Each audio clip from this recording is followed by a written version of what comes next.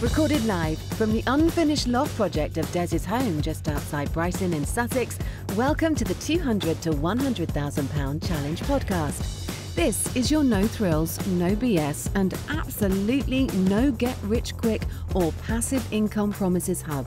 Hosted by your man, Des Hamilton. Right, Natalie, welcome to the show. Thank you very much for being here. Thanks for having me, Des. Yeah, I've been really looking forward to coming on and getting to know everyone. Oh, I love it. I love it, honestly. So, yeah, I think a lot of people will know who you are. A lot of people have probably heard sessions from you. A lot of people were probably coached by you. But similar to what we had with Luke a couple of weeks ago, I don't know if many people actually know their journey, their beginnings.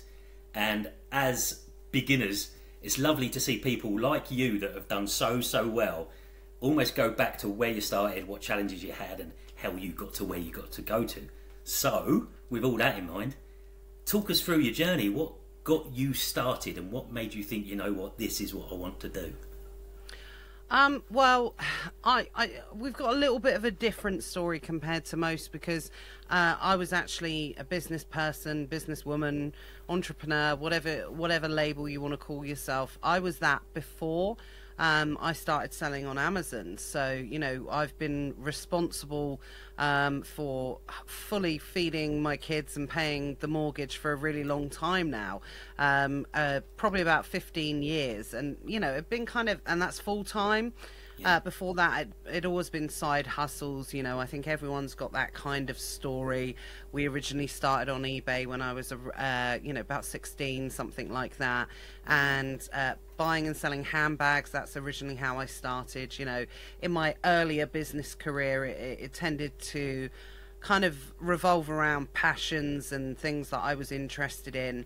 And, you know, we were really fortunate. I was able to buy my first property at 18 because of the side hustles I've been doing alongside, you know, various different jobs. I never really settled in an actual job. I would say I was always a really good employee because I always got good results for other people, but I never had that burning desire to leave my job, really. It wasn't. So yeah, I'm a bit unusual, whereas I think some people like hate working for the man. Whatever role I did, I was reasonably successful in it. So, you know, and I always worked for people that, you know, respected me and I respected them. So I like I said, I did a talk the other day at Seller Festival where I got up and I felt I had to say at the start, I don't have that sob story, I'm afraid. Sorry, I don't, you know, I don't have the entrepreneurial sob story. So, but it like yourself, Des, it probably got to a point where there is only so much time in a day where you can do things. So I got the opportunity to set up a beauty salon, which is my first real world kind of business on my own, essentially. Well, I had a business partner at the time. And so we went and did that for a few years, which was fun. I say fun because I don't know if you've ever managed a group of girls between the age of 16 and probably 25. You know, it's not fun, to be perfectly honest. So we did that. It gave me my first real business experience of, you know, filing accounts and, you know, setting up a limited company and doing this and doing that. Yeah. And at the same time, my husband, he had a restaurant, so he had this, you know, great experience as well. Wow. With running his restaurant. And over time, we went into various different business models. I sold my beauty salon, he sold part of his restaurant. So I was saying the other day, it's only when you look back when someone asks you this question, which I do rarely get asked because normally I'm in your seat, you know, asking the questions as opposed to answering them. And, you know, we've been really successful over the years with setting up businesses and selling them. We've done that 3 or 4 times now, and never really in the same field. So we've been able to kind of adapt and evolve. But kind of fast forward maybe 10 years later, I became a mum, became a parent. Becoming a mum didn't really affect things too much because, you know, when you've got a baby, they just kind of come along with you. When you've got just the one to start with, they just kind of, our baby our first child kind of fit in around us around that time. It's only when you've got to start taking them to school, and that's when the real commitment comes, and you think, right, okay, we need to maybe be mindful of what we're doing now. And that's when the kind of reality set in.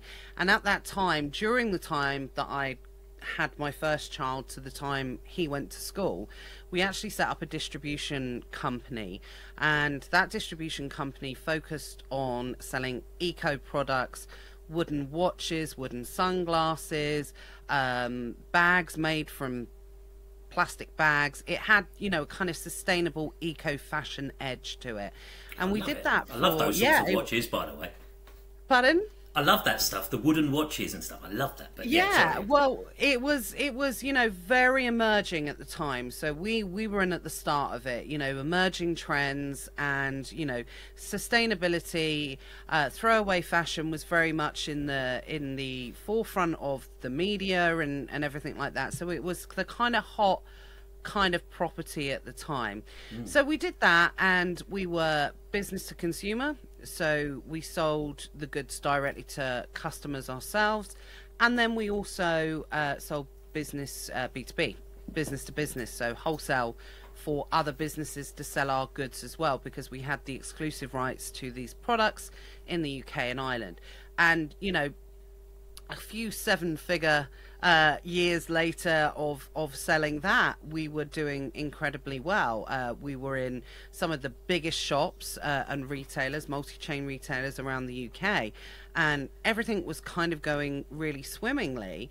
And then all of a sudden, we just got hit by a massive unknown, which was, or something that was outside of our control. So the material, in order for them to be classed as eco and sustainable, the wood had to be sourced from a certain area. And all of a sudden there was this kind of worldwide shortage of this wood, and we couldn't get hold of it anymore. And so therefore production literally ceased. And for anyone, that's not been involved in the manufacture of product, it's not a case of something that immediately impacts you, you know, because we had thousands of units that were available to us that had already been made. It was kind of 6 months later where the impact had occurred. And I didn't know that at the time. I assumed, okay, a delay, it's not going to have too much of an effect. And boy, was I wrong, because that had a massive impact on our business. We went from award-winning distribution company, you know, multiple seven figures of these products being sold, selling in some of the biggest retailers around the country, to literally not being able to supply anyone, going through a Christmas period of lost consumer sales, which you know, was huge for us. And so all of our eggs were in this basket, essentially. So we went through that process, and it was heartbreaking, because I can honestly tell you that if anyone thinks that building relationships, which I consider myself to be reasonably good at, you know, looking after customers, providing excellent service, when you cannot provide that, when people drop you, like they drop you so quickly, and that's exactly what happened. So I'd spent 2 years, for instance, knocking on the doors of the Victoria and Albert Museum in London. We managed to get into their gift shop there, which is one of the best gift shops in the country. Very exclusive. You know, you imagine the units they sold. About 2 months before our supply dried up, and you know, they took an order. We became the 4th best-selling product in the shop overnight, essentially. I think we were able to replenish the stock once, and like I said, I've been knocking on this door for 2 years, and literally when I couldn't replenish the second time the stock, because we had no stock, it was like, right, see you later, bye. And then 6 months later, when I tried to get back in there, they were like, no, you let us down, sorry. You know, we don't operate like that. If you do not have that supply under your control, we're not interested in working with people like yourself. And it was like a massive slap in the face, but also a wake-up call. because it was a massive wake-up call, because at the time, you know, we had a young family. I don't think I was, I might have been, I think I might have been expecting my second child by then. And I was going around the country a lot. So realization kicked in. My son was starting school. I think I was pregnant at the time. We were like 1 month away from not being able to pay a mortgage. Oh. And it was like, what do we do now? So we kind of set ourselves a task. And I said to my husband, Matt, we can't rely on this anymore. So we both went out and found ideas of what we could do. And Matt came with his idea and I came with mine. I came up with a bouncy castle company at the time. And because I was really into, you know, because obviously having a young child, I was going to lots of parties. Yeah, I was seeing it happen. And I really liked the idea of creating a children's entertainment company. Starting with bouncy castles, going into hiring, you know, like the Elsas and Rapunzels to come in and do shows for the kids. And, you know, it wasn't just bouncy castles, but bouncy castles were the start. And my husband was like, are you kidding me? You expect me? Because he said, you're not going to go in and roll out the bouncy castles. No, I'll get the business. You know, you can do that side of it. And he literally laughed in my face. And then he sort of came up with the idea of Amazon arbitrage. He'd seen it in America, and while he laughed in my face about the bouncy castles, I think I laughed even harder in his face when he came up with this idea of Amazon arbitrage, because he said, you know, he explained the process. We went to Sainsbury's. He sort of said, look, we buy something like this, a coffee machine. You know, this was 7 years ago. Right. Buy a coffee machine, and we buy it for this price, and we sell it on Amazon for this price. I was like, what? Don't be ridiculous. No one's going to pay that. You know, when we come from eBay originally, that's where we'd started. And, you know, I think at the time I was aware that Amazon had third-party sellers, but it was like they were selling potato peelers and garlic presses, you know, what you see in traditional private label products, you know, not other people's branded products. This would have been really early days of Prime as well, I guess. I should imagine Prime was Prime. Yeah, it'd been around. It had been around, I think, at that point for about 2 or 3 years. Oh, okay. So, but it was still, I mean, we had Prime as a customer by that time. But yeah, in its infancy, I suppose, a little bit now. But I think we've been selling for 7 years, and we probably first discovered this because it took us about a year before that. So it's probably about 8 years ago. So maybe a couple of years out from Prime originally, or FBA.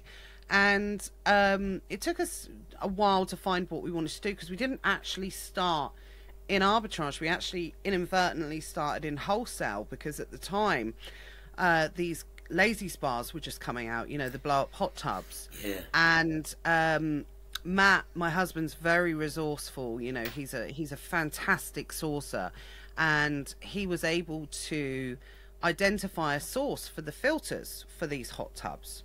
And he said, look, I'm going to give it a go. And we weren't even doing FBA. This was, you know, I think we didn't even have a professional seller account. It was fulfilled by merchant. And he said, I'm going to sell these and these hot tub filters, because they seem in really short supply. And I said, okay, good luck with that kind of thing. I said, I'm going to put some on eBay and let's see who wins. And so he put them on Amazon. I put them on eBay, and I'm pretty sure you'll be able to guess who won. Not only did they outstrip the sales on eBay, because, like I said, they were hard to come by at the time anyway, so the demand was good on eBay anyway. Yeah. But I think the sales was like 6 to 8 times higher, wow, at a higher price than it was on Amazon. So I had to get my kind of ego in check a little bit. And, you know, sort of saying, okay, maybe there's something in this. Send the bouncy castles back. I'm not interested. Exactly. Put the pump away. I think we need to, you know, step away from the bouncy castles. I do love bringing that story up, though. Every time we go to a kids' party, I do say, look, this could have been you. He's never impressed. He's never. I've got this vision of you walking outside of the V&A, and then there's a bouncy castle in the square somewhere, and going, Exactly. Have a look at that. That could have been you.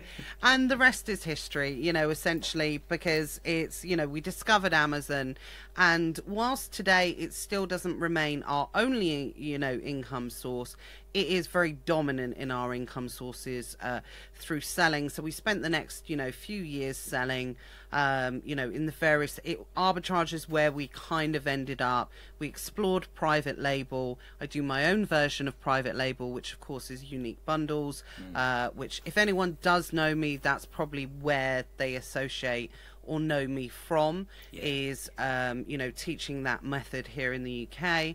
And yeah, coaching, software, Facebook groups, you know, all of those things that kind of go with the trappings of being an Amazon guru, essentially, which is long guru now. This is it. I did a whole thing a little while ago saying how no one identifies themselves as a guru except you, Nat. You're the only one. Damn yeah, right. I am a guru. You know, I think it's one of those things. I think if you saw any type of information, obviously it's the quality of the information. I think that, you know, differentiates whether someone is a certain type of guru versus a different, you know, a different type of one. But I often joke about my Lambo parked outside and, you know, and things like that. So, but no, I do not have a Lambo parked outside. I would be amazed if you had a Lambo parked outside. That would be amazing. No, I do not have. I'm not even sure I could get in one, to be perfectly honest. Same. So I'm guessing then, and stop me if I'm wrong here, but having had such a successful business in something that was so different, and then the world comes crashing down without any influence from you, it was completely out of your control, that your world just comes crashing down. When you knew you were going to start something new, was diversification of income streams, was that in the forefront of your mind? Not at that moment. I would say it's only really been the last 3 to 4 years where we've really worked hard to protect ourselves in terms of multiple income streams. I think when it first happened and we discovered Amazon, and Amazon was a very different platform, you know, sort of 7-8 years ago than it is today. And when we first discovered Amazon, I think it was just a relief more than anything else. You know, it was like, phew, because we did carry on with the distribution business because the supply did return after that.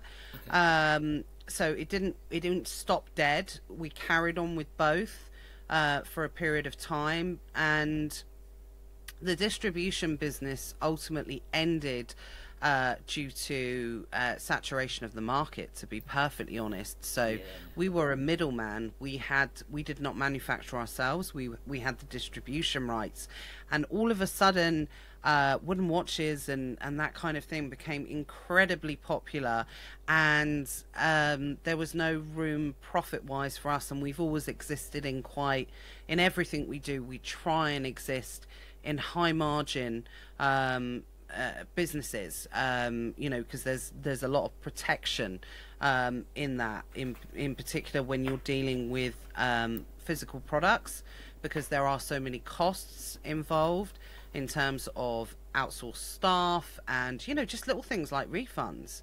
I think a lot of people don't realize when you sell a physical product, for every 10 products you sell, there's a good chance that you're going to get 0.5 or one of those back, and that could wipe out the next 3 or 4 sales. So exactly, working in margins, higher margins, has always been something that we've done. That's one of the things of 15 to 20 years, because my husband's been in business, you know, or self-sufficient in business for probably about 5 years longer than I have. I stayed in the employed game a little bit longer than he did, and you know, for that you look at things slightly differently. I was talking about this at the Seller Festival the other day. When I look at something, I'm very fortunate to be in a position where I look at it through eyes that are 15 years business old, essentially. So I look at something very differently to how someone might be starting out, maybe that's been doing it for 3 months. Yeah, absolutely. You know, or and it's a different kind of perspective. It might have happened to me before already, or something similar might have happened, or I'm not reliant on that sale, or you know, something like that. So it's very subjective.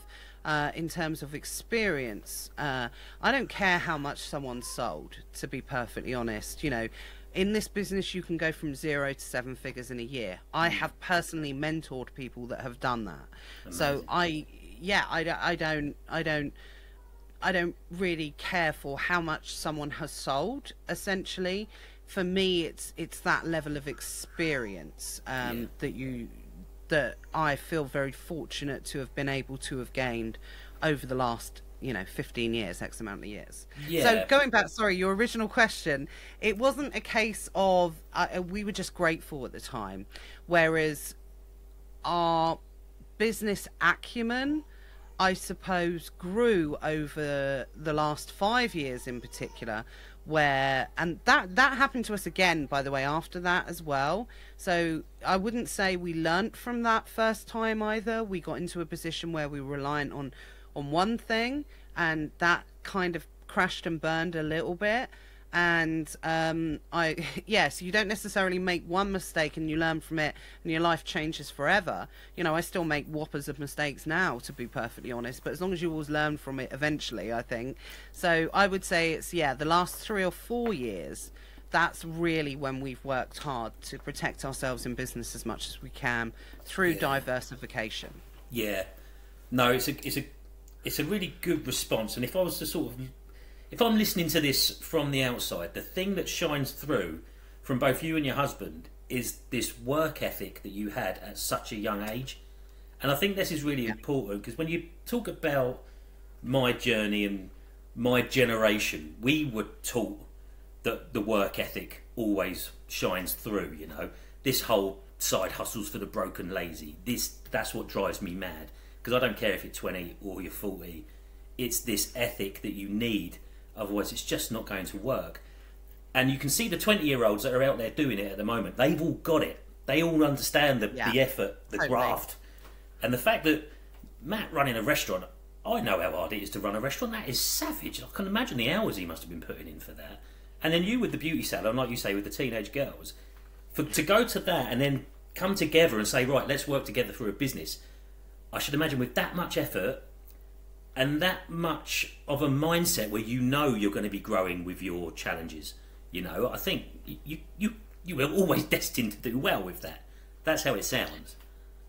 Yeah, I think it's one of those things that we're fortunately now in a position where, and like I said, it's only really been the last 3 or 4 years.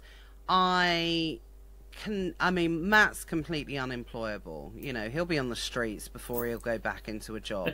And that's not because he's not got, he's one of the hardest working people I know. He just cannot be told what to do, by anyone. Like I said, we often joke about it. I'm like, Matt, you wouldn't last 5 minutes in an office nowadays, for various different reasons, because the world has changed so much since we were both unemployed. I think I'd be able to adapt, but even I would struggle. I'd probably just wander off in the middle of the day and go and do something. They'd be like, Natalie, where are you going? Oh, sorry, can I not do that? Can I not come in today, or whatever? You get into these kind of habits. But yeah, we were quite unusual at the time, because I met my husband when I was 16 and he was 19, and we both had this burning desire his was always to be I had a burning desire of success. I didn't know where that success was going to come from. I didn't know if it was going to be through my own endeavors, or I didn't know if it was going to be rising through the ranks of a company. Like I said, I certainly hadn't worked that out. I'm kind of a bit of a Jill of all trades. I can turn my hand to most things. Whereas Matt was very much a case of he wanted to run his own business. Simple as that. And he had to work his backside off for it as well.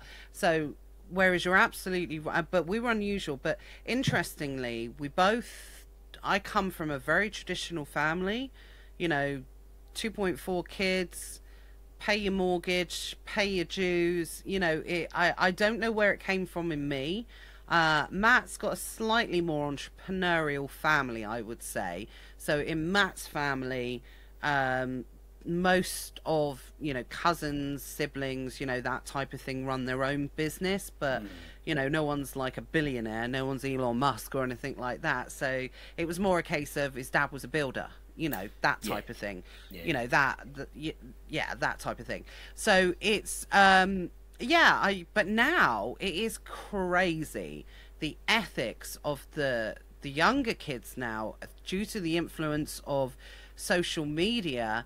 I mean, it's one of those, I love it and I loathe it at the same time for that generation, because I think, look, there's only going to be 20% of the 20% of the 20% of the 1% that are really going to make it. And for the rest of them, it's going to be a real hard kind of cold fish in the face, slap fish in the face, you know. But they are prepared to work for it. I see a lot of really successful young entrepreneurs in this space in particular that have done phenomenally well, and good for them. No, I completely agree.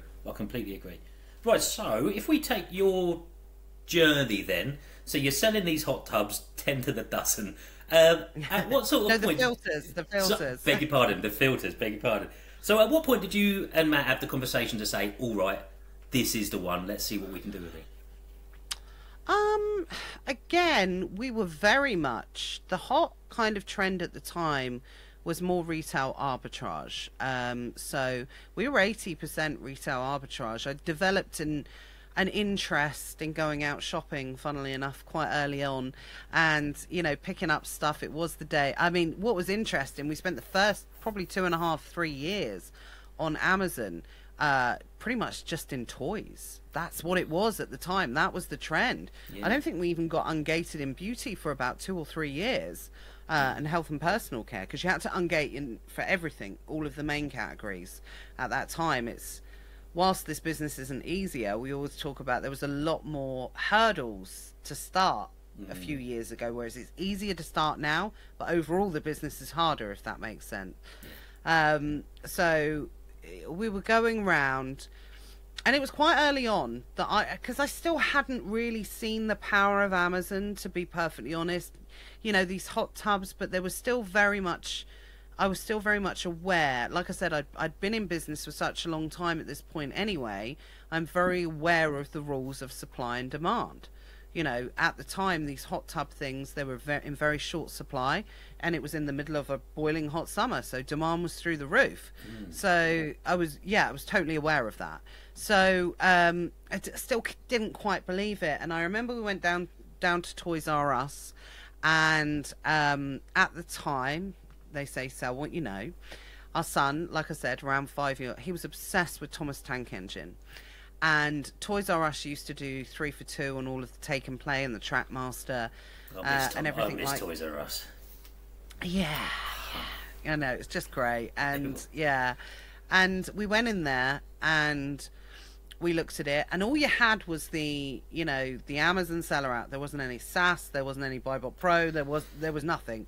It was the Amazon seller app that didn't even add up correctly because it didn't have VAT on fees. It didn't have all of the correct fees in it. You kind of didn't have Keeper, or you had a BSR. That was it. Yeah. And so it was a lot of gut instinct, especially if you were doing RA. So we picked up these Thomas Take and Play sets. It was the Misty Island Adventure. I always remember it was the Misty Island Adventure, and we bought 6 of them, 3 for 2, so obviously paid for 4. Sent them in. I think it was about 20 quid profit in each one, which nowadays everyone, 20 quid profit. Wow. That's amazing. They'd call you a liar. They would call you a liar. I know. They absolutely would, and I would understand that.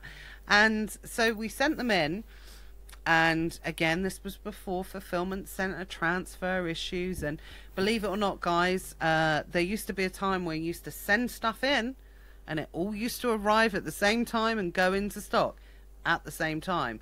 So a very different world than it is now. And they went in, and they went into stock. 6 went into stock at once, and I think I checked, and maybe there was a sale. And I said to Matt, "Wow, there's a sale!" And he was maybe out or something like that. And by the time he got back of where he was, all 6 were sold. Oh. And it was in like 2 hours, maybe hour and a half, 2 hours. All 6 were sold. you know, 20 quid profit on 6, you know, 120 quid. And I was like, oh, sorry, I don't know if I can say that. Luke's last week was a nightmare, you can imagine, but yeah, we got through that. Well, I'll tell you what, Luke, if you are watching this, Luke knows exactly what I'm going to say. He sends me voice notes and I have to make sure my daughter's out of the room because she literally sends him videos back saying, "You naughty man, why are you swearing so much?" She hates swearing. So I always send them to him and hoping that he's going to change his ways, but obviously he doesn't. Sorry, no, I digress. Yeah, so these all sold six in a couple of hours. Sold, 120 quid profit. I mean, obviously, I'm talking in general terms. You know, 100 quid, 120 quid profit, and it was like, okay, imagine if we 10x this. Imagine that. You know, grand, because one of the key things in life we've always done. Later on in business, I don't think this was at the time. We didn't have this philosophy. We kind of adopted this throughout the years as we go through. Whenever we think about starting a new income stream, we do not even consider starting it if we do not think it has the possibility of earning a minimum of £1,000 a month, right? And I know it doesn't sound a lot. It doesn't sound a lot, but we wouldn't consider that. And then at that point, I'm thinking, okay, so £1,000 a month, and with the potential to get to around 10,000 a month. You know, that's how we determine an income stream. And at that, I'm thinking, well, this has got like a grand potential profit in it a day. You know, if I 10x this up, 120 quid profit a day. If I 10x this, then you know, this could be it. We might not need to find anything else, kind of thing. So we had that realization really early on, and I think we started selling in June. So we went through the Q4. We did phenomenally well during Q4. We were out buying toys and it was fun. My kids loved it. I think, I'm not sure if I had the baby by then, but you know, my son loved it. I had the classic, you know, if there's a spare one, you can have it, you know.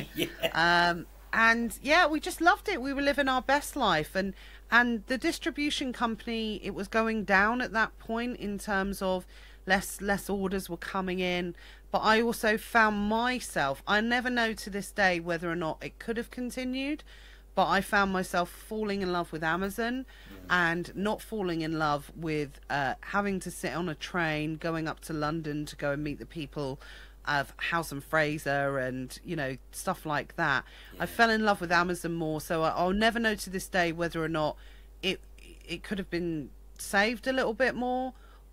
But ultimately, and again, I spoke about this in my talk the other day at Seller Festival, it gave us options, which I think I will always try and strive to be in that position of whatever we do in life, that we have the choice and are not forced, because when you look at those two different scenarios, they completely will always have a very different outcome as to whether you're making that choice or whether it is forced upon you.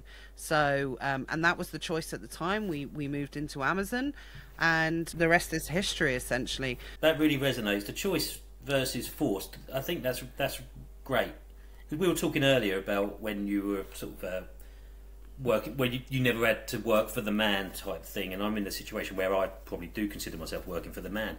But I like my job, you know, and I like the people, and this whole quitting, it's nothing to do with the antipathy that I have to my job.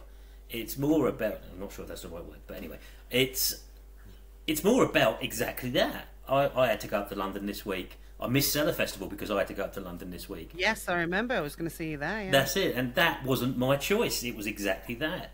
And you talk about when we are kids at a certain age. Of course, that's when structure kicks in because they need timings and things like that, and it's all of a sudden, it's not so much what do I do with my day, it's now what do I do with the few hours that I've got. And when you're forced into running those few hours in a way that isn't your choice, you do end up resenting it. And I think that's a really, really valuable thing. I've written that down because I'm going to go and talk to my wife about it. The choice thing is, yeah, that's massive. It does, and it makes such a huge difference. Like I said, everything in my life now is done through choice. I'm not forced to do anything, or I don't allow myself to be forced to do anything, and everything I do. So it's half term next week. Something as a dad of 4. You've got 4, haven't you? 4, yeah. Yeah, 4. Something that I now. It's half term next week. I'm going to spend the week with my kids. Yeah. I'm not going to feel guilty about it. I'm not going to make any excuses about it. I'm not going to say to such and such I don't have to answer to anyone. I'm just going to spend the week with my kids. My son's nearly 13. Whether he'll want to spend the week with me is a different thing. So he doesn't have that choice yet, unfortunately. So I can force it on him. I can force my presence. But yeah, we're going to go out. We're going to do some stuff. Booked him for like pumpkin making sessions and whatnot. And people often say to me, I don't know how you have the time. We do run several businesses. I do have youngish children. My son's 13. He's becoming less reliant on me now, but my daughter's only 7. So from that point of view, I do get that question a lot. How do you juggle everything? To be perfectly honest, and I don't want this to sound blasé, but because I have that choice now, that option of choice, it's relatively easy because of the way that I've set it up over the years, and the way that I structure my time and my day, and I separate when I'm working to when I spend time with my children. My family time is my family time, and no one can infiltrate that. So if that time is dedicated to my family and my children, then I've managed to put myself in a position through the way that I organize my time management, and the way that I run this business, that I am able to, and I'm very good at saying no to people now, whereas I didn't used to be.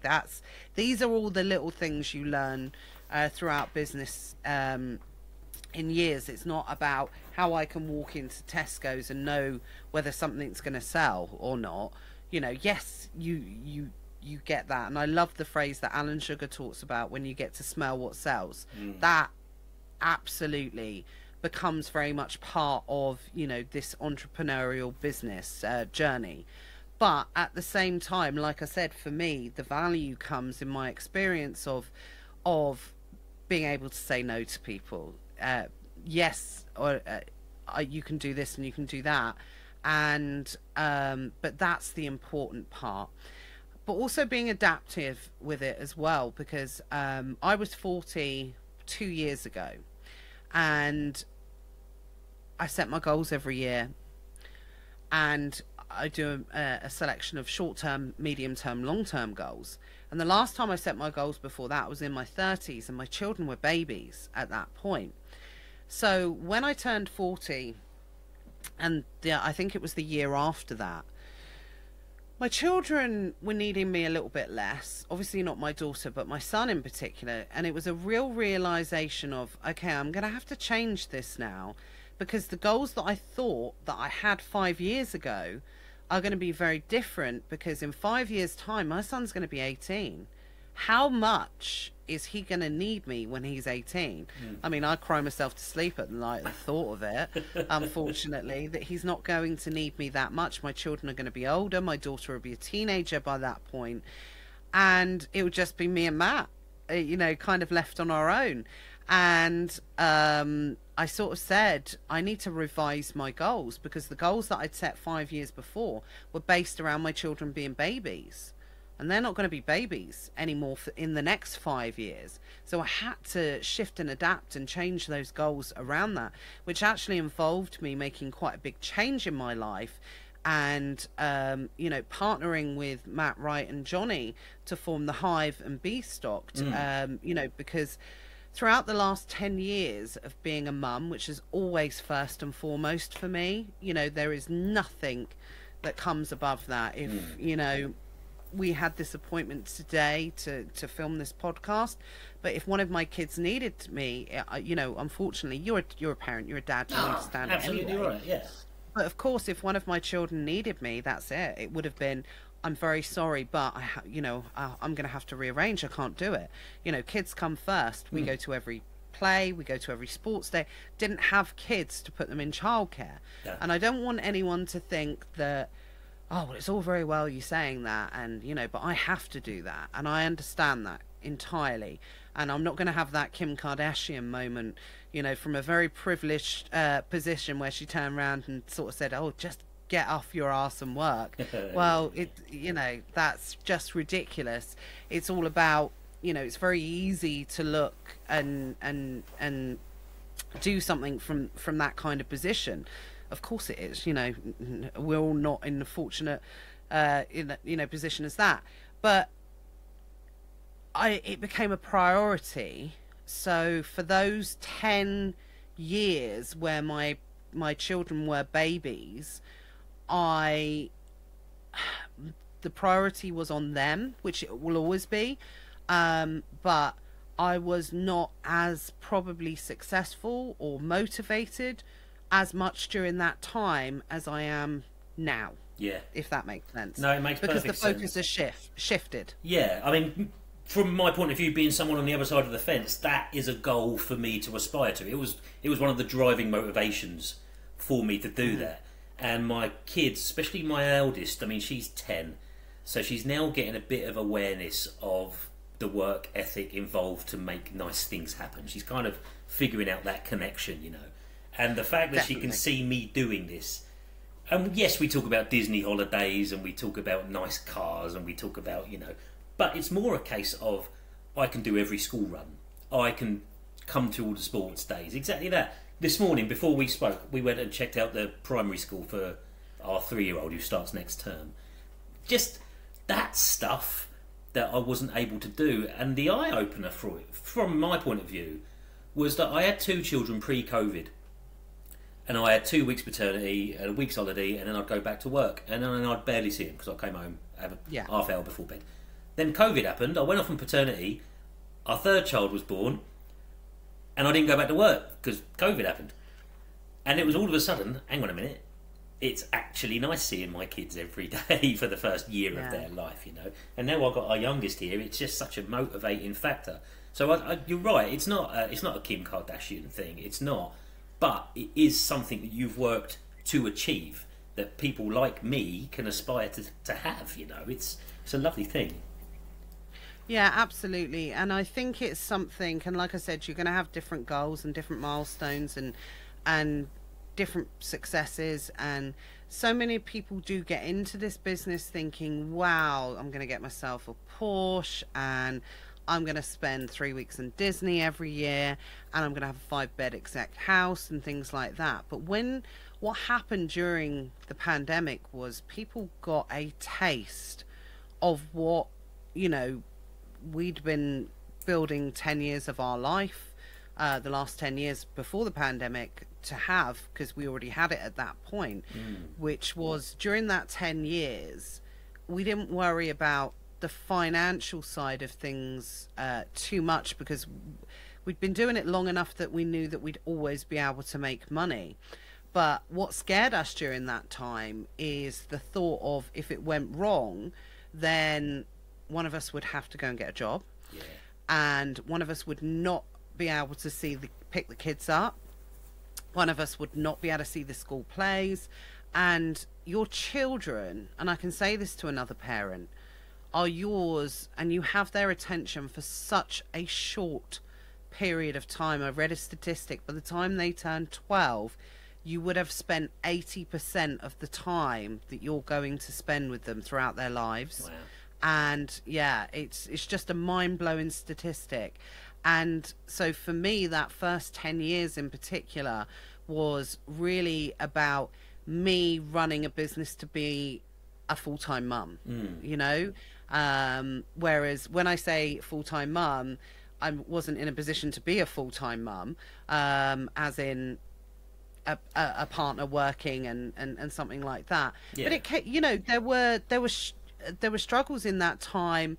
When I say full-time mum, I didn't get a maternity pay. No. I didn't get my kids are sick. I don't get paid to take care of them, or sick pay or something like that.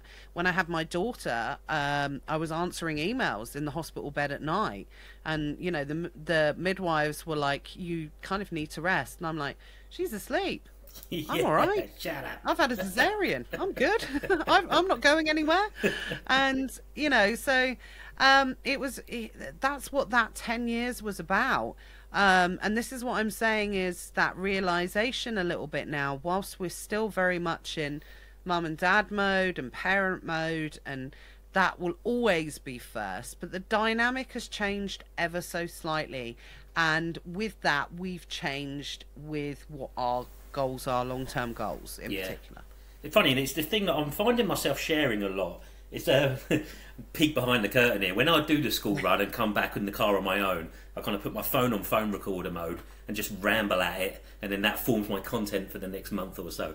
But at the moment, I'm finding myself becoming really increasingly aware of that transition, of having that safety net of sick pay, annual leave. I could just decide I'm going to take my foot off the gas for a month, and I'd still get the same money.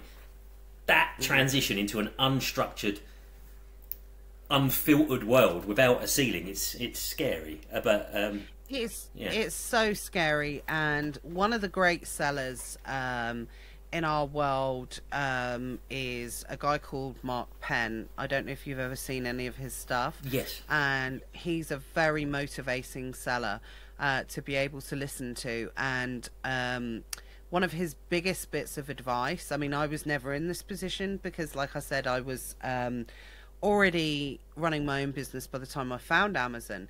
But, he's like, keep your job as long as you can. Keep that security as long as you can.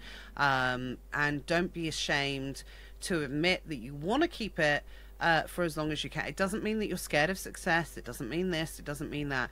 It's just the sensible thing to do, because I think when people make that transition from paid employment, there are so many benefits that you lose at the start. It's like a tipping scale.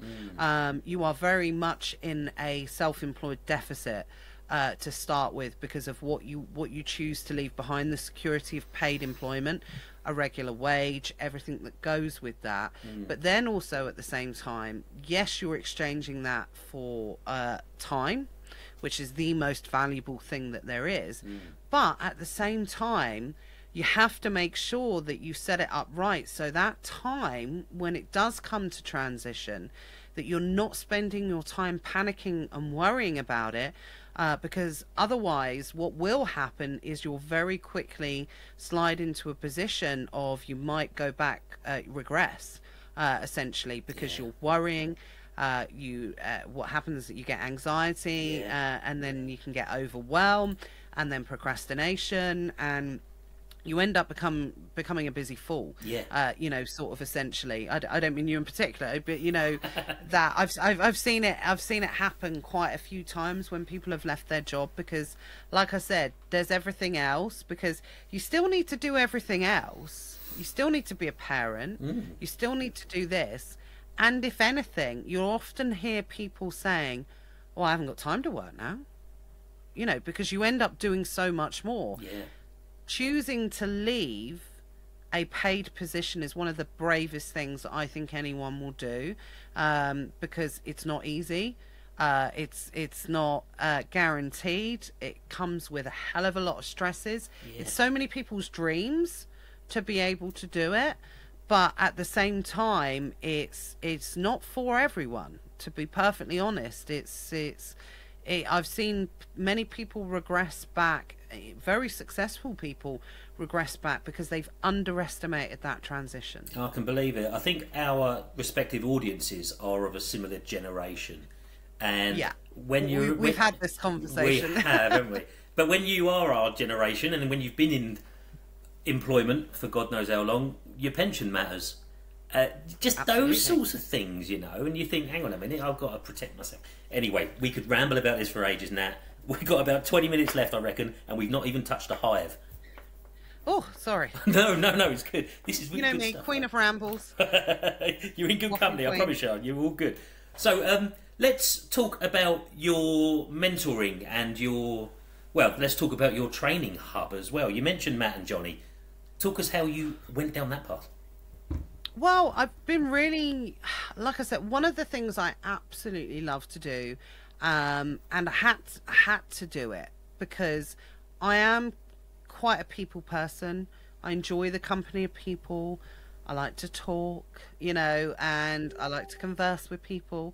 So for me, it was, you know, being that bedroom bandit person, sat in a room, where I just couldn't do it. So this is when I sort of found the Amazon communities, and I started talking to people in the Amazon communities, and I struck up a friendship and a relationship with another guy called Matt Webley from the Secret Wealth Project, and he was my first sort of mentor in this kind of space, and he you know, gave me my first, you know, confidence in being able to talk to people and do this kind of thing, which I absolutely didn't have. I've always been a confident person, but doing it and talking in front of people and all those kind of things, you know, that it doesn't naturally it's a certain go together. skill set, isn't it? Yeah, absolutely. Yeah, and it's a skill set I've had to develop over the years. And so, you know, we developed that, and I went into coaching and mentoring. And at the time, it was very much a case of, excuse me, I started working with people one-to-one, and I created a course. Started working with people one-to-one, first of all, and I created a course with Matt. And it was a course that, you know, because the world was becoming a little bit disenchanted with arbitrage. You know, price tankers were rife, all of the frustrations. Like I said, I assure everyone, all of these frustrations were here years ago anyway. Yeah. And I'd actually discovered one thing I'm quite good at is foresight and looking at, is this going to last? And I could very much see the arbitrage model, albeit, and I still do it now, by the way. I just want to make it clear. So when I say this, I don't want to upset, but it's a very low hanging fruit model in the sense that it's quite easy to set up, easy to do, two different things, but it's quite easy to set up. And when something is so accessible in terms of, you know, the information, people like Matt bought out softwares at the time, Bible Pro, you know, people like that were so influential in the space made it so accessible to even a wider audience. So I could see it becoming saturated, and I looked at the model and I said, okay, so I really love Amazon. Why would I want to sell anywhere else? And I looked at the private label, which kind of floats my boat. I'm a semi-creative person. I thought I'd be quite good at it, but I looked at it and I was like, right, I need X amount of money to launch this and do this and blah, blah, blah. And so, okay, I did the math and I was like, right, 10 grand. I worked it out. And this was, you know, this was six years ago, maybe. I was like, right, I need 10 grand. It'd be even more now. And I'm going to launch it. And by the time I get into my third order, I still don't know if it's going to work or not, because you have to sell it at a loss, you have to do this, you have to do that.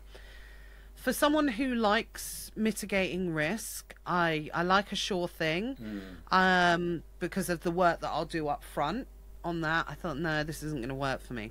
So I found the bundling model in the US, but no one was doing it here. Like, no one was doing it here. And I thought, okay, this is interesting. So I tried it out, did it over a Q4, and some of the products that we created just smashed it up, like 150 units a day. And at the time, the monetary profit for RA had gone from, you know, when we first started out RA, OA, arbitrage, it was very much a case of 50% ROI or £5 monetary profit, or you didn't touch it. You know, can you imagine that time? That's what it was. And that was slipping down. Whereas when we got unique bundles, we were getting these things selling 150 a day, and it was like £8 profit, £10 profit. And we're like, okay, again, the cog started working, something's here. And so we went and did that, and we carried on with that, and we built that market in the UK. And then a few people kind of found out that I was doing this model, doing something a little bit different. So I created a course. And at the time, the course, you know, it didn't go out to a huge amount of people because I think people were still very wary of this kind of thing. It was like, what the hell are you talking about? But the people that it did and who followed the instructions, then they became kind of successful. And then it got to the point where I sold the course a couple of times over, and like a couple of launches kind of thing. And I sort of said, you know what, the trouble is with this stuff, it moves so quickly. By the time I'd finished the course, recording it, by the time the first intake had kind of finished, half of it had changed. Yeah. You know, Amazon had moved the goalposts, or they'd done this and they'd done that. And so, to cut a very long story short, we eventually decided to go into a position that we would stop doing static courses, and I would move into mentorship in a group setting, you know, masterclass, whatever you want to call it. I still don't know what we call it now. I on the website I still don't know what we call it. It's almost like subscription-based learning, isn't it? It's a different model, but it's taking off, and I think you were one of the first ones I know that actually implemented it. Yeah, we did it. We did it originally with my former business partner, and then and as time sort of progressed and everything like that, I met Matt and Johnny, who bought something different, because the thing is, I do what I do, and you know, if you're going to appeal to a wider set of audience, you need different skills involved. And Johnny is one of the most talented sellers I've ever met, in terms of, you know, he's a top 250 UK wholesale seller. So what he built a multi-million-pound business, you know, in a very short period of time, using the software that we've now eventually developed for commercial purposes. Which is still in testing. You know, don't build software, guys, and certainly don't give a launch date, because you'll never hit it. So top tip there. We're still about 6 months behind. So with that, and then, you know, Matt Wright as well, great European eBay seller, Amazon seller, Shopify seller, you know, incredibly smart, focuses on, you know, different areas of the business, liquidations, clearances. So we kind of thought, okay, this has developed, you know, it's a good relationship, and kind of came up with the name The Hive, because we sort of like had this hive mind that was being pulled together for all these different various kind of routes. So I came up with that purely because I felt a bit disingenuous charging someone. By the way, I'm like always super cheap. I'm like the cheapest person going in terms of what I charge for stuff. And for me, it was really a case of, even the small amounts I was charging for a course compared to what some people charge, I just felt super bad that in 6 months' time that information might be out of date. And whilst I would guarantee one update, I couldn't continue doing it forever, you know, constant updates, because the model changed. It's changed from when I started doing it. It's a completely different model now, like completely different. So, and I couldn't keep doing that forever. So I said, well, let's scrap that, and I'll move into the monthly. And then what I can do is I can continually make changes. I can make updates to it. And, you know, here we are, X amount of time later, we bring new subjects in all of the time. One of the biggest draws will always be the bundling for anybody, because it brings a completely new dynamic to people's businesses. And, you know, I still work with the occasional person one-to-one, but unfortunately I don't have time. So it's that medium to get access to, you know, 3 successful sellers in different vein, you know, to learn different strategies. And yeah, I mean, I'm so fortunate, I'm so grateful to be in a position where whilst I haven't got a chart on the wall ticking them off as we go, but for, you know, what we do is proven. It's proven success, and you know, responsible for dozens of successful sellers now. We'll say responsible, I say that very lightly, you know, people create it themselves. They just learn from us, and they've got to put it into action, which is the hardest part. I'm so glad you said that. Yeah, I just oh to gosh, quickly yeah. No, I don't that. claim anyone. I don't claim credit for anyone's success or anything like that. Everybody that is successful in the hive. It is down to them. But you're giving them the motivation. I mean, having been in it. Well, I say having been. It's not past tense. I am in it. You are. You see it, and it's infectious. The Q4 bundling challenge is amazing. Me and my wife, we've got 6 that we're sourcing for at the moment, so we're well on track. Ooh. Yeah, we're doing all right. Nothing's happened yet. We're just still sourcing, but we've done our research. The Pan EU, the European Fulfillment Network stuff, that's super interesting as well, because that's another foot that I'm interested in. The wholesale stuff, it's such a hot ticket, isn't it? The wholesale model. But again, it's realistic, and I think what people need to realise is nothing stops that hard work ethic. It's more advanced for a reason, because it is more difficult, isn't it? And how many people have you seen come in, pay their money and go, oh, that's too difficult, and then they complain that it's oversaturated? Oh, totally. It's not. You need to put in the real effort to get the good stuff. Do you know what? The funny thing is, over the time, I mean, that happens in the hive all the time anyway as well. But I actually one time had one person, when I used to do more one-to-one mentoring, actually paid me, and I was really grateful they said it up front. They actually paid me to find out everything, to know whether or not they could be bothered to do it. that was the goal, and they were very open.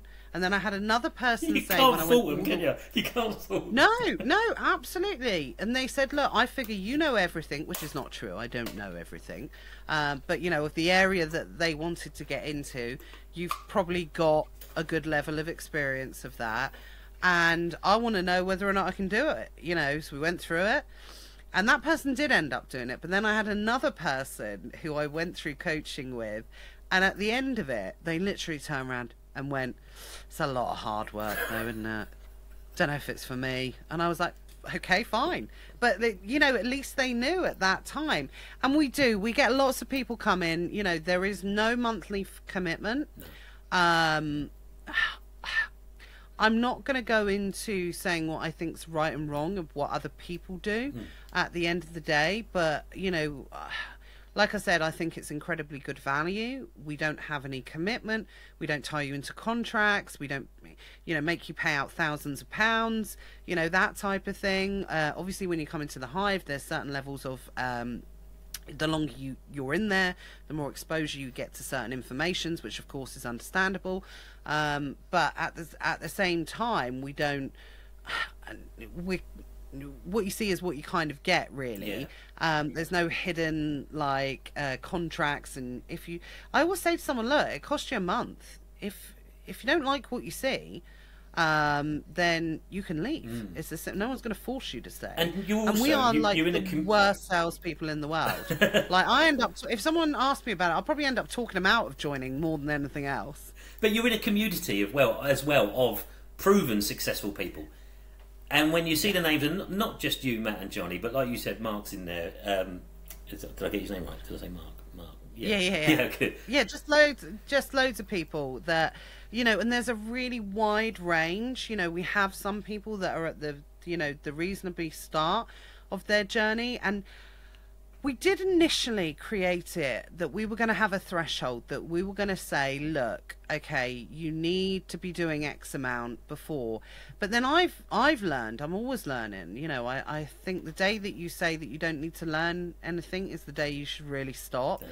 And I said at first, okay, let's make it for the more advanced market, definitely, which it is. There's no doubt about that. But at the same time, you can't judge someone on how long they've been doing it. I know sellers that have been doing stuff for 4 years, and it's only really recently that they've really hit the big time. I know people that have started 3 months ago and are on that kind of 7-figure trajectory, after 3 to 6 months. So time and experience, I don't think makes a difference. But so the hive is constantly evolving. One of the big things we hope to do in the future, which I'm really excited about, is to be able to have separate accountability groups. The hive will always remain the hive, you know, the one hive, but to have separate accountability groups for different parts of people they're at different points in their business. Because like I said, sometimes, and I had this recently with the Bundle Hero challenge that we did recently, where if I get, you know, the same people coming to me with the same questions, if you get one person coming, sometimes I might like asking a question and be like, okay, well, that information's in there, so go and have a look. And you know, there's a lot of information in there. That's what I would say. Be prepared to be overwhelmed. You know, there's a lot of information in there, and it's in there. It's that point. You know, maybe it's understandable that they've missed it. But if I get several people coming to me and they're asking the same question, for me, that's a learning. You know, okay, there's something I've probably done here. Yeah, that's feedback, that hasn't isn't it? resonated. Yeah, the feedback. So you've got to be not arrogant enough, even with X amount of experience, and yes, the information is in there. You have to be able to take feedback from people to say, okay, something's not resonating here. So I recently had that with some of the bundle stuff. So I recreated, and again, this is where this looking through something with 15 eyes, you know, 15 years experience eyes, it came down to that. Is I think it was me. I wasn't looking at it from someone that was like starting out in this, essentially. Sorry, I forgot to turn that off. Someone who's just started out in this particular field. So I kind of took it back to basics. We had a full workshop, which at the time I didn't realise I was ill either. So we did that last week, and it was, oh my God, sniffing my way through it, coughing my way through it, spluttering. And it was really helpful because it took it back to basics for people. And I'm going to do it again in a couple of weeks' time. And I always say, if you do nothing else, just come in and you watch that, then what will happen is, if you do that, rinse and repeat, rinse and repeat, rinse and repeat, then what will happen is you will build a business that you're able to compound, that will send you on that kind of 7-figure trajectory. And I use the phrase 7-figure really loosely because I'm actually going to stop using the term 7-figure, because it's all smoke and mirrors, to be perfectly honest. I know 7-figure sellers that can't pay their bills and live in, you know, whatever situation. And I know 6-figure sellers that make more profit than someone doing 5 million a year. You know, it's a lot of smoke and mirrors, and I got caught up in it a little bit as well. 7-figure seller, this and whatever.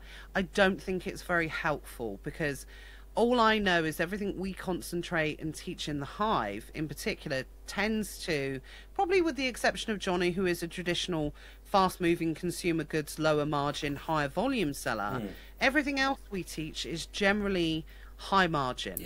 So it doesn't matter if you're doing 100 grand or a million. If your net margin, and we work on net margin, we don't work on ROI. Your net margin, if you know what we teach, should deliver anywhere between 15 and 25% net margin. So that's what we tend to work towards in somewhere like the hive, as opposed to ROIs, which they are important in your business at a certain point in your business, but they tend to be more important at the earlier part of your business as opposed to the later part, because it's ROI will help you grow a business, definitely, but margin will keep you in business. Yeah, no, I completely agree. There are so many numbers when it comes to Amazon, and smoke and mirrors is exactly right. It's so easy to deflect and say that, look what I did in sales, look what my ROI is. Doesn't matter, does it? You're right. It's net profit and net margins. That's all that matters. Yeah, absolutely, and it is. And the longer you're in business, obviously,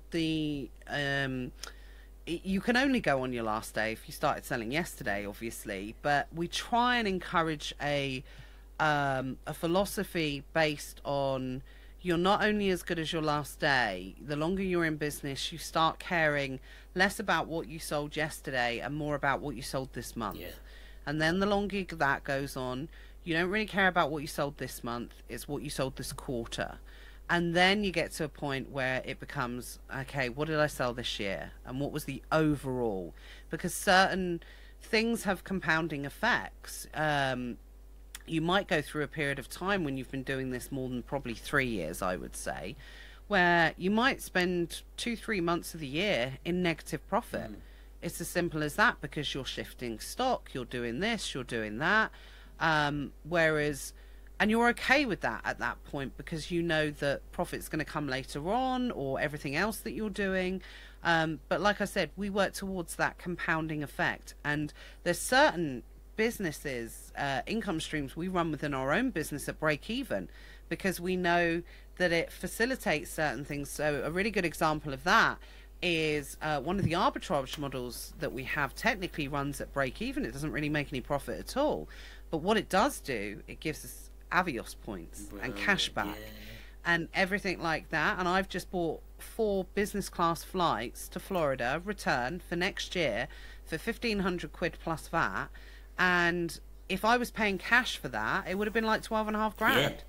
So, you know, we utilize the benefits of this business in like the right area, and we teach everyone how to do that, you know, as much as possible in the hive, and you know, all those little areas. But one of the biggest benefits of the hive is the community. Definitely. With what we do and how we do it, I could not do it, and I couldn't continue to do it without the community, because I'm only one person. We've only got one business, or, you know, one part of business. And what happens is, when you are in a high level of conversation, I don't mean that disrespectfully, but when you are dealing with 5885 errors or 5461 errors, and you're dealing with things that in your community that you know about, what tends to happen is you tend to discuss it all together. And that's why the hive's a bit like Fight Club. You know, we don't talk about the stuff that goes on in the hive outside of the hive, as you shouldn't, because it is a paid community. It's behind a paywall. And we work together in that period to problem solve. And like I said, at the time when we named the hive, we didn't know that it was going to form that kind of hive mind. And I absolutely couldn't be personally as a successful seller as I am, or be as a successful community leader as I am, without the community in the hive. We fix a lot of problems together. You know, we troubleshoot. And like I said, if it was just me, I wouldn't be as exposed to as many issues as we get exposed to in that community. So, you know, when you see people posting in a group outside of the hive, and it's really hard for me, because, you know, I'm a giver, I'm a helper, and I know the answer, but it came from the hive, so I can't. That's it. I can't help it, and it's awful. And then you look like the guru, because then you say, well, if you join the hive, and it's not me saying that, but it's about me being protective and being aware of where that answer would have come from, and it's not my information to give. No, I know what you mean. No, there is, and then there needs to be a line in the sand when you are sharing as much information as you share. And I'm in a similar situation with the level of people that I help. And you're right, the community is everything, and the community's made me better, and I should imagine it's the same for you as well. But the things that we sell, for example, our sourcing masterclass, the mentor program, a lot of people say, are these recorded? And you go, well, no, for that exact reason. It's not fair on the people that are paying. It's not fair on them. And you need to have some level of exclusivity. Absolutely. Do you know what? This is so funny. People often ask me, we had it at Seller Festival, because there was people interested in joining the hive at Seller Festival, and they say, how do you protect the information? And because we have a number of different ways we deliver, like I said, workshops, masterclasses, recordings, recorded content, lives. You know, we kind of do it all in there, really.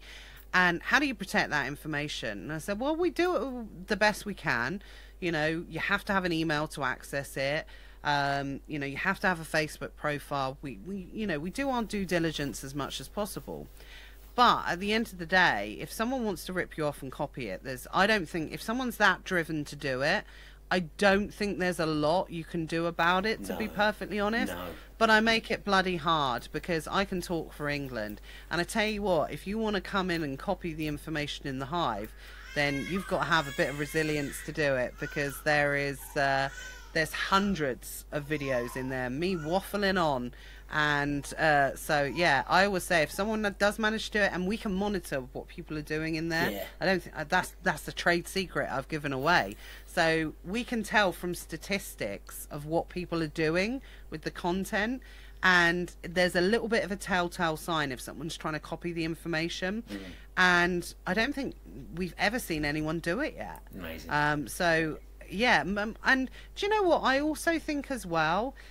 I don't want to be that affected by people. I like to overall think people are good. That's it. And it's damaging. Yeah, otherwise. I like to give people. Yeah, I like to give people the benefit of the doubt. Yeah, definitely. You know, and I've been ripped off. Don't get me wrong. I've been ripped off, and I'm sure I've had people have felt that I've ripped them off. You know, if I've sold them a course and they haven't taken action, or it hasn't worked out for them, they probably think, you know, scammer, this or that, and I get that. Yeah. You know, it's part of the game, unfortunately. But like I said, overall, I like to think people are good, and they wouldn't do it, and I'm surprised generally when people do it, but I'd rather be like that than the other way. Yeah, cynical and all that. It's horrible. Lovely. I think that is a perfect note to end on that, because we have covered everything in the conversation. I've barely looked at this piece of paper. I think so. Just double check. Yeah. So we got the beginnings, we got the scalings, we got the training and the Hive. We did your personal growth. We're good. I'll tell you what. Okay, so last question before we head off. Here's the chance. Promote anything you want to promote. What is it you want to get out there and share to the world? And we'll put it all in the notes as well. Okay, so I think the best place to find us is, and this is going to be difficult because you're going to get this as a little bit of an exclusive by the time, it may or may not have happened by the time this goes out live or wherever. I don't even know where it's going, to be honest. No, someone said to me the other day, "Oh, I found you on Spotify." I said, "Really? Where? How?" I said, "Why am I on there?" And I didn't realise that our Never Mind the Buy Box, which is our weekly live that we do, Matt Wright put it on Shopify. Not Shopify, Spotify. I always get those two mixed up. And I didn't even know it was on there. And I was like, "Oh, wow, this is fun." But that's where most people will probably best to find us. So we do a weekly live, which is now a podcast as well, apparently. And it's on Apple, it's on Spotify. It's called Never Mind the Buy Box, but we are rebranding it. So, yes. So I'm going to say it because hopefully this will live in infamy. And by the way, there is a cat fighting outside the room. I don't know if you can hear this. No, it's not my a baby daughter's wailing. Crying. My baby is wailing in the lounge. Oh, right, okay. Okay, oh, maybe it's you then. It might be me. Maybe it's you. It's not, and it's not a cat. Sorry. I didn't know how good the noise deflection is this on this. Microphone just sucks the world into it. I don't know how it happens, but yeah. Oh my god, yeah. Sorry. Oh right, okay. I'll let you. I'll hurry up. Never Mind the Buy Box on Spotify. It's on Apple. It's on YouTube. So it's not only a weekly. We've got like the YouTube channel as well, and our Facebook group is called something different. But it's all going to rebrand under the new name, which will be out in a couple of weeks, which is a ever such a small name, change, and it's going to be called Beyond the Buy Box. Beyond the Buy Box will be the new podcast, it will be the YouTube channel, and it will be the Facebook group. And that is where we are going to be doing another platform for our free stuff as well. That is, please come and join us. Come and listen to what we talk about. We do videos. I did a video recently on our suspension, which we didn't even touch on, which was fun. So, even X amount of years, we got suspended this year. We've got unsuspended now, which is good, obviously. But we talk about that and, you know, the pitfalls and hopefully tips and tricks. So we release, a bit like you, Des, we release new videos. We do the podcast, Facebook group. I've been on it. I've been on it. Oh, yeah, of course you have. Yeah, I totally forgot. Des has been on it. Never mind Buy Box, which will be beyond the Buy Box. So if you are listening before it changes, it will be Never Mind the Buy Box. And if you are listening maybe in a couple of weeks, closer to whenever the dates. Yeah, I can't remember. But whatever happens, whatever it's called, we'll have the links in the show notes. So make sure we'll have them in there. Perfect. Actually, yeah, that probably, instead of me rambling on for like 5 minutes, it would have been that. But yeah, so, you know, even if nobody joins the Hive or anything like that, then please come and join the community. We've got a great community, and, you know, we give out 80% of what we do is free. You know, the information we give out is free, and, you know, hopefully makes a difference to someone somewhere. Lovely. Perfect note to end on. I think I do better have to go. Be sure to join us next time for another dose of inspiration. Good. Natalie, thank you so much for coming on. It was really lovely to catch up with you. That flew by as well. And I think there's an awful lot. It always does. And always remember, it always goes so quick, especially when you enjoy the people that you're talking with, which, you know, I immensely enjoyed this, I think. No, likewise. Thanks for coming on. Right.